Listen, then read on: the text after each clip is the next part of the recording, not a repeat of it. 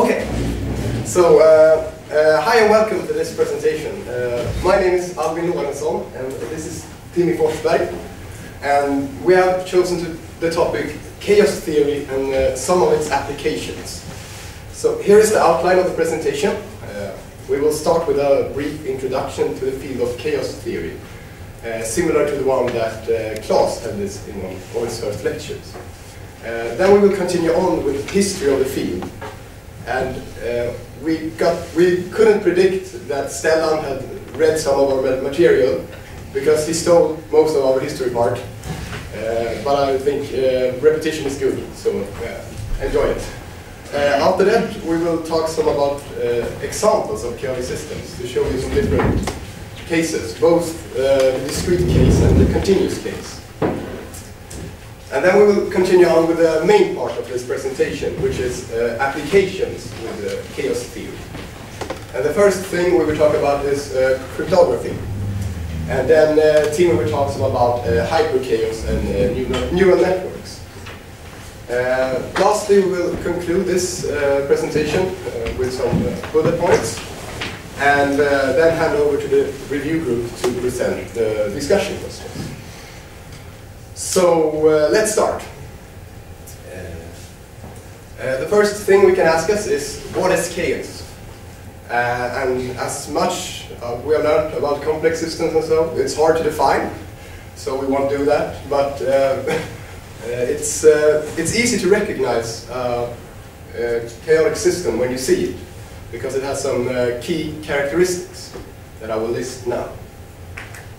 So the first thing is that we only have non-linear chaotic systems.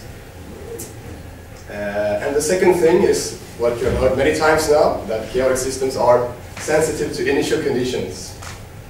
And also, lastly, we have that chaos theory in theory is deterministic. And that may sound a bit weird, because chaos does not sound deterministic. But the thing is that with the models we use and so on, if you use the correct initial conditions, you actually can say something about the future. The problem is, in physics and nature in general, it's very hard to determine these initial conditions to infinite decimal precision. But Lorentz put this in a good, he said something that concludes this. When the present determines the future, but the approximate present does not approximately determine the future. So we can't determine the future with our approximate models. We have to have the correct model if we want to predict the future. So one question you can ask yourself is it really worth studying these chaotic systems, even though we can't determine, often can't determine these initial conditions to infinite decimal precision? And now Timmy will talk some about the history of the field. Thank you. It all begins at a birthday party. And it isn't so that this party is so... Sorry? What happened? It isn't so that this party is so big that it spawns the birth of chaos. It's so that this is the king, he has his 60th birthday, and to celebrate this, he announces a competition. The competition to solve the three-body problem. Why? Because it would be good to know if the solar system is stable, and also it would have implication at navigation at sea. Said and done. 8 months later, a winner is selected. Henry Poincaré, for proving that there is no periodic orbits to this system. So he's one of the first person to glimpse his sensitivity towards the initial conditions. But he isn't considered the father of chaos, because that would be Lorentz, this guy in the lower right. You have Poincaré in the middle, and this is the Swedish and Norwegian king. Anyway, so Lorentz is working on an order 12 differential equation. He's trying to simplify it, but he cannot do it. So he's growing desperate. He needs a system that is simpler. Along comes Dr. Barry Saltzman, top right, and he has just found a system of order 7. And so Lorentz gets very excited and starts working on this, and very soon also Lorentz glimpsed this sensitivity towards the initial conditions. And he carries out a thorough analysis of this, and the paper that resulted from that is the birth of chaos theory. Now on to some examples. Albin. Oops. Okay, so we have come to this part where we will show you some examples to show you some chaotic systems. And I will start off with the classic example. Stella mentioned it yesterday at the Dynamic Systems course too, but he didn't write a mathematical equation for it. But here it is. So it's called the logistic map, and the equation looks like this. And this is a discrete case of a chaotic system. So we have this equation dependent on two variables, which are r, that's a number larger than 0, and we have x, that is a number between 0 and 1. And we want to see if this function is chaotic, or this system is chaotic. So we can test it for different values of r. So in the first case, we can try with r equals to 2, and we get these results for a number of iterations. So as you can see, it converges against 0.5. So this is not chaotic at all. We can predict what happens in the future. The same thing happens when we use r equals to 3.2. But instead we converge against two different numbers, which are 0.5130 and 0.7995. So we can still predict what happens, so not a chaotic system. And in the last case, we have r equals to 3.6. And then we get all these random numbers, it looks like. So here we have a chaotic system. And in a plot, I think Klaus showed this fast in his lecture too. So this is the plot where you can see we have r on the x-axis. And we can see that for small values, it always converges against one value. But for larger, we have this chaotic part. So now Timmy will talk some about the continuous case of the chaotic system. All right, so going to the continuous, I will just borrow the logistic equation that Albin just used. And instead of incrementing by 1, we used increment by a little. And when this little is taken from a limit 2 to 0, we have a differential equation. And we can solve it. And I did. This is the curve for it. And we see no longer is it chaotic. And why not? And it has to do with the degrees of freedom, that the degrees of freedom are somehow less. Now, I want to show you this by one of the most important theorems in chaos theory, and it's called the Poincaré-Benedictson theorem. And what it says that chaos cannot arise in a continuous system in dimensions 2 or lower. So, explaining this further, the theorem says something like this, and we're going to do it in a game type of structure. Say we have a region R, and we're in it, and there are 3 rules. We have to move, we can't stop, and we can't cross our own path. And doing this, there are only 2 possible scenarios. Either we end up in a orbit, coming back to the point where we started, or we end up in a limit cycle, cycling towards either a point or some type of orbit. And when you have this cycling towards a point, it's called an attractor, because points looks as is attracting, so it's the basis of attraction. Well, and as I said, you can have other types of attractors besides a point attractor. You can have an orbit attractor as well. But these are basically all attractors there is for 2 dimensions. So expanding to 3 dimensions, a new type of attractor is introduced. It's called a strange attractor. And it's different from these previous attractors in that there is no longer a basis of attraction where we can point and say, this thing attracts. It's somehow like the attractor itself is attracting. And, well, a strange attractor also has to have a fractal structure. And I agree, one cannot really see it, but in order to see it, one has to make some type of transformation. But it's not really visible. Right. And the first strange attractor that was found was the Lorentz attractor. This is why he's so famous now. And you can see the his chaotic map on the right and the attractor on the left. I mean right, for you. Well, looking at that, we see, well, why is that chaotic? It looks very regular, and it's chaotic from the definition or the traits of chaos. One, that it's aperiodic. The trajectories does not settle down into stable orbits. There are some orbits within the attractor, but they are not stable. Secondly, we don't put in any randomness. This arises straight from the non-linearity. And third one is that it's well, there's the third trait too. I've forgotten it. And there are many more attractors. I just want to show you them so that you have seen them. Some of them look like their own Lorentz attractor, and some of them don't. Right. Expanding to one more dimension, we enable more freedom, and so we enable more chaos.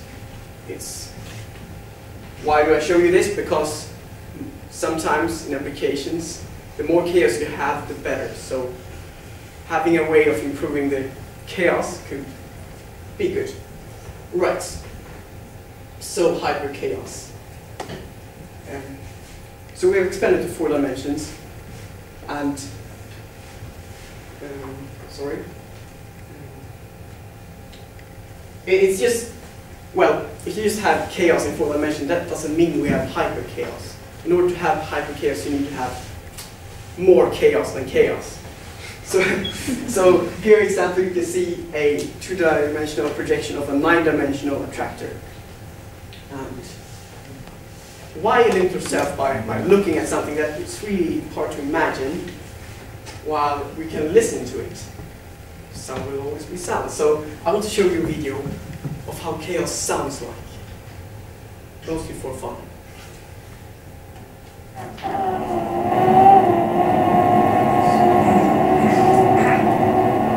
So this is the Rossler attractor, and when it does that, it's called a bifurcation that goes down into a stable orbit. This is the Rabinovich Fabricant attractor, also called spiral chaos.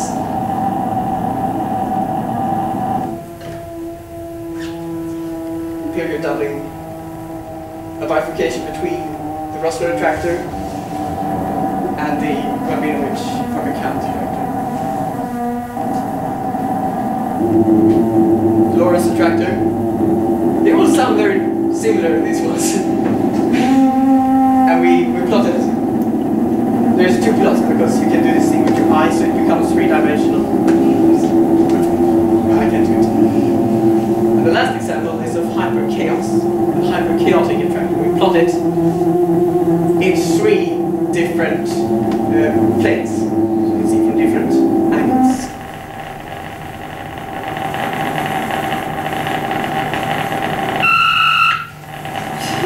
It sounds very different. It's like raindrops on a car roof or something.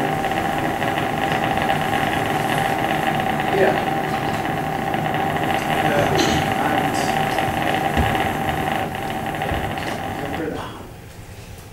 Albin, take over.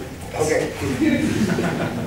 So now you know some chaotic systems and how it sounds, and I will continue on now with the first application, which is cryptography. And the word cryptography comes from the Greek words. Kryptos, I don't know Greek, so sorry for my pronunciation. It means secret or hidden, and grapheme, maybe, which means writing. So essentially we have secret writing. And as many of you know, cryptography is about delivering one message secretly, so that only the recipient can read it. And we have some examples of simple ciphers or that are well known in history. The first one is the Caesar cipher, which uses the alphabet and just moves the letters in the alphabet a couple of steps.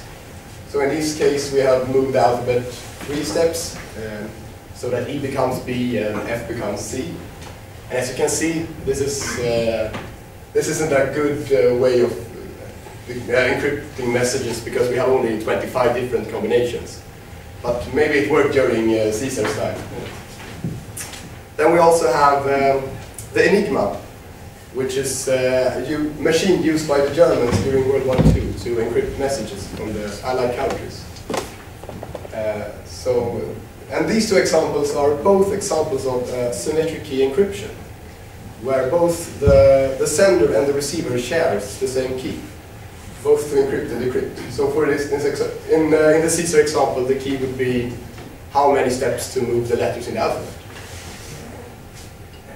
But there are some downsides with this symmetric key.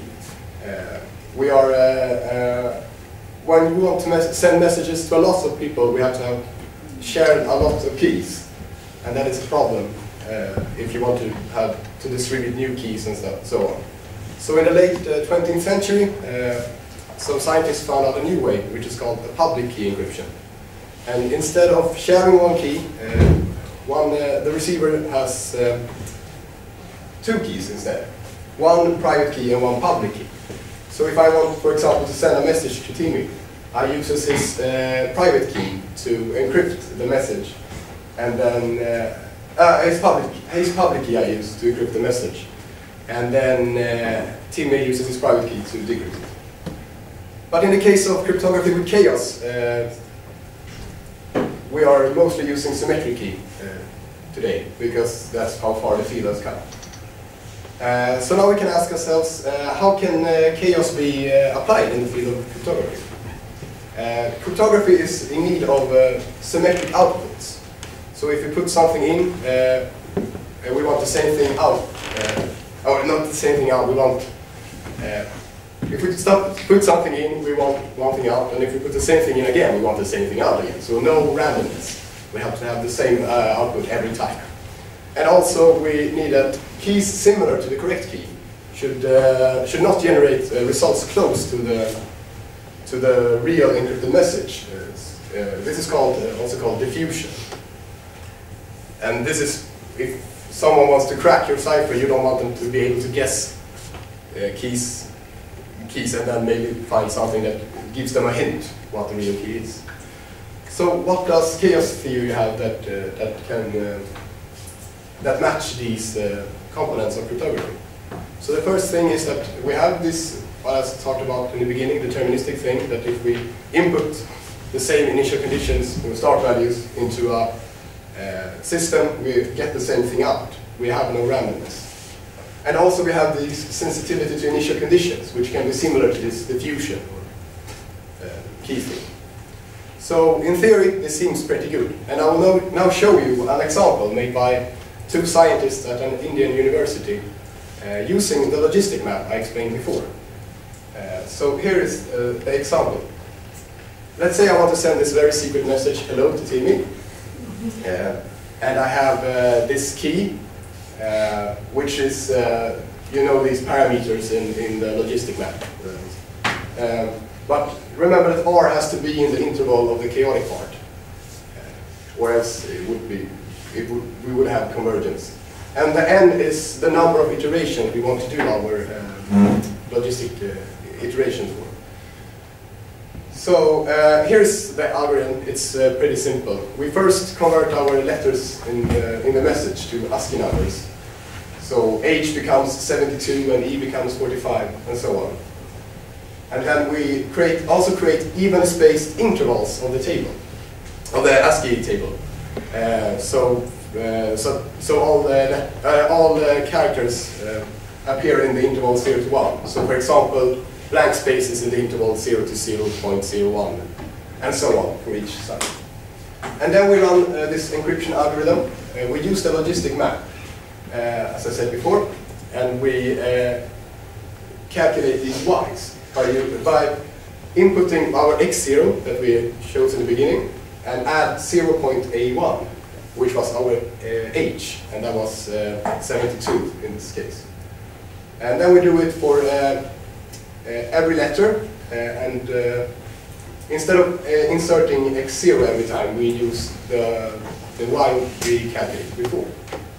So now we have a lot of y's, and we can check where these y's, in what interval in this ASCII table we created, and match these with the characters. So we can see that y1 becomes a slash, and we can do this for every letter. So we get an encrypted text. Now let's say we have an opponent, that is someone who wants to crack our cipher. And let's say that this opponent is really, really good at guessing keys.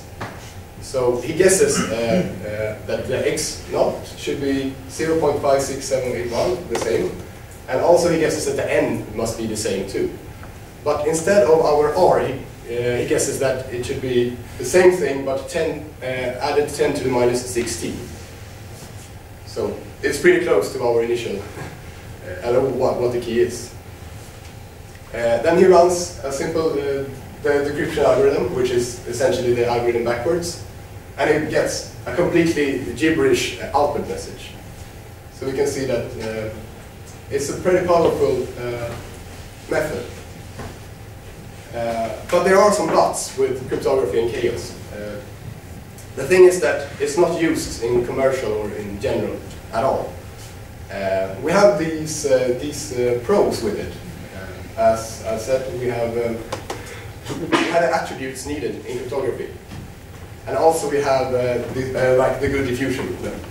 But there are also some cons.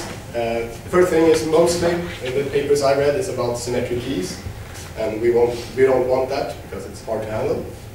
And also it's hard to prove the security of encryption with chaos, because standard methods of doing this doesn't work. And also we are using real numbers, they are hard to use in practice. We have circuits and stuff, so we want binary.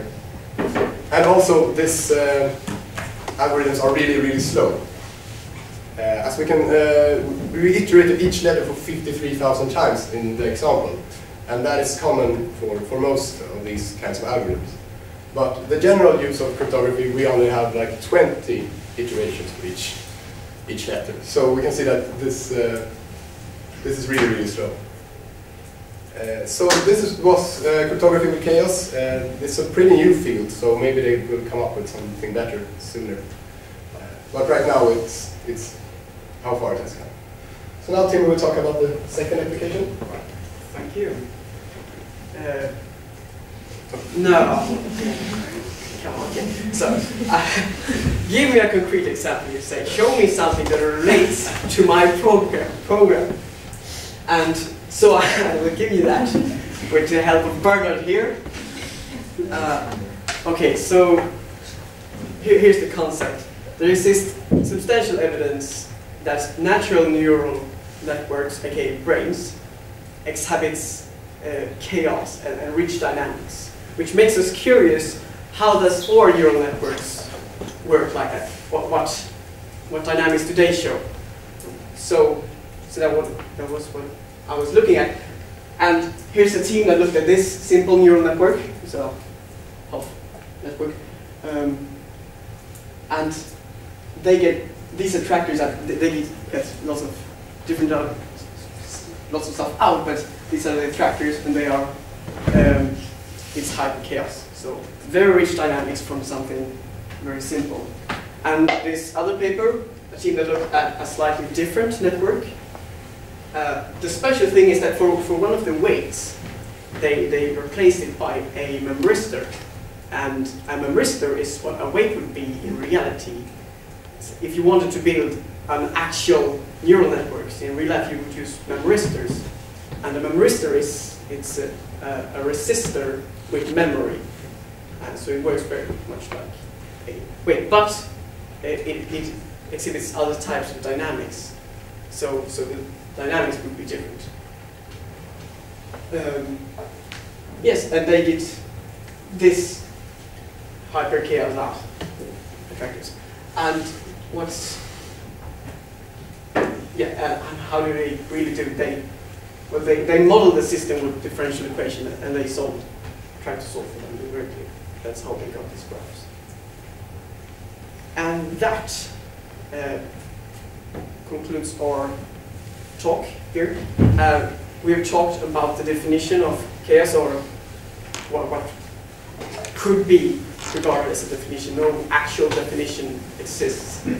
There are determinism, no randomness is put in. Sensitivity towards initial conditions, the point that I forgot during my Lorentz attractor slide, and long-term a priori behavior. We also talked about discrete and continuous chaos and or applications. Through our research of this subject, we have been forced to leave stuff out. It will come again in the dynamical course, but here they are, some of them, Poincaré map, Hamel map, Japan exponents, and so forth. There are also some subjects that are very close to ORS, and also complex systems. So if you haven't found a topic yet, here's a list of recommendations, not theory, fractals, and system dynamics. All right. So what does chaos theory have in common with complex systems? Well, for one, they're very hard to predict. And there is also this emergent property that comes out. And with that, I thank you for listening.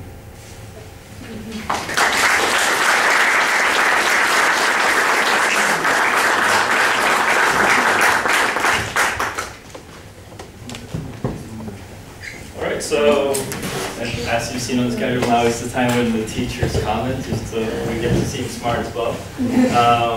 So I think it's interesting that even though that chaos theory is such a broad theoretical framework that everyone knows about, it's super famous and is really important in mathematics and so on, it's a little bit tricky to find applications. I mean, you had to struggle a little bit, and even like it's not actually used in cryptography, but you know. So and that's pretty interesting because I think that the contribution of chaos theory is more about a conceptual sort of framework. So, for example, the idea that like large effects can have very small causes, and also sort of puts a theoretically very sound and based end to the sort of idea that everything can be predicted. So it went sort of together with quantum theory and a number of other theoretical developments during the 20th century to put an end to sort of the clockwork perspective on the universe that Newton represented, for example. So that's maybe like the main sort of takeaway. But it's another thing is that our technology is really designed not to be chaotic for obvious reasons, because if we organize our technology to be chaotic, it would be very hard to use, it would be hard to know what it does and so on. Like, imagine a dishwasher where every time you push the button it does something chaotic. It's not very good. But there are some examples. For example, my desk is organized according to chaos theory, actually. It's very chaotic, even hyper chaotic maybe. And there also actually are dishwashers that use chaos, where the jets are, they spray according to chaotic patterns. Because it turned out that it covers the area in a very complete way. So that's pretty interesting exceptions. So the one thing that this brings to mind is, so why then is chaos theory or chaos so common in nature? Why do we have so much fractal patterns everywhere? So like with trees and lungs and so on, we can see fractals everywhere. And this I think there's a couple of reasons for this. So first, nature isn't limited in the same way by controllability that we are. It doesn't have to be sort of structured, and it can be sort of random as long as the outcome is okay, because it just evaluates the end in a way. So that's one thing, and secondly, I think often if you are competing with another player, it's often useful to be unpredictable. So, for example, seen an analysis that tennis players, the way they move between their legs, that rhythm is chaotic because they don't want to be predictable. So the optimal way is to be totally unpredictable with where you place your weight.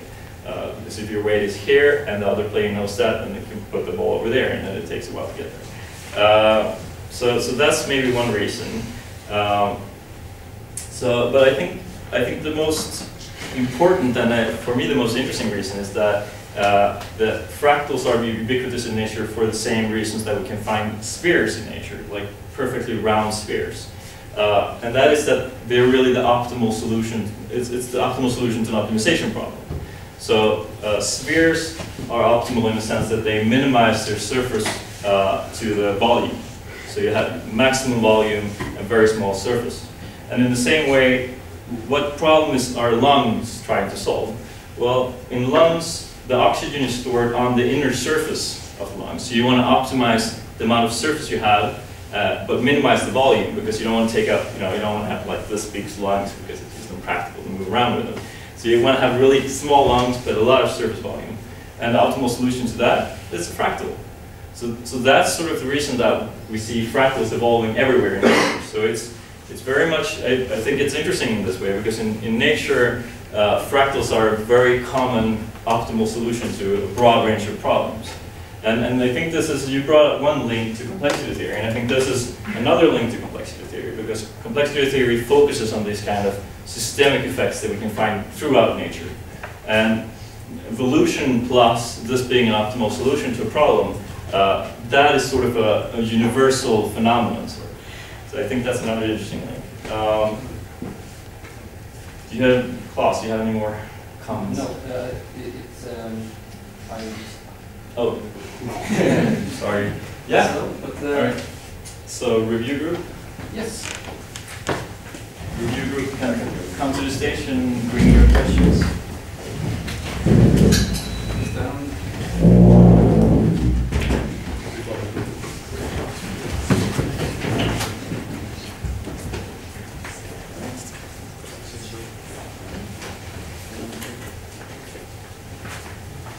Thanks, Tim and Albin, for that interesting presentation. We have a couple of discussion questions to you guys, and I don't know, us also maybe to discuss. I think Albin almost slipped the word there and used randomness when he described the mappings, and many people use randomness and chaos interchangeably, so therefore we want you to discuss the difference between chaos and randomness.